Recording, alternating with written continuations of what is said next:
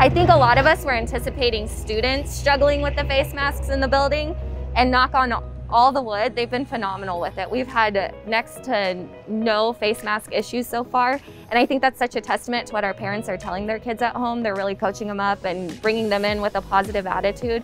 And I think if 12-year-olds can handle it, I think we all should be able to handle it. You can tell that the majority of our kids want to be in a school building. And so I worry about the strain that it puts on families if parents are having to miss work to stay home with their kiddos, if they don't have childcare for them throughout the day. I think about our teachers and how difficult it will be for our teachers to do an online and not have them in person and be able to answer those questions. So I know that online is best for some of our students, and we're doing our best to serve them on that platform. But I also think just based on enrollment numbers, you can tell our kids want to be in school and we want to be able to offer them that opportunity.